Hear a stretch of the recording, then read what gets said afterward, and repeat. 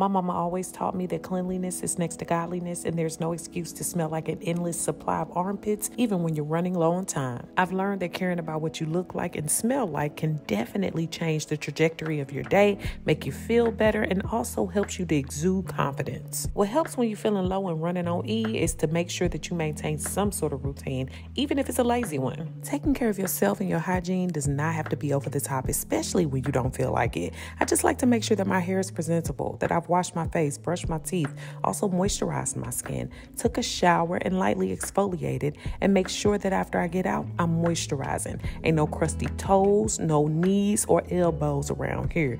Follow up with some oil to seal in the moisture. And them armpits get deeply deodorized as well. Doing the best that I can by my skin helps me to feel better about not feeling pressure to wear makeup, especially when I don't feel like it. So just a little bit of brows, some lip gloss, a little bit of blush, and some glasses, we good to go.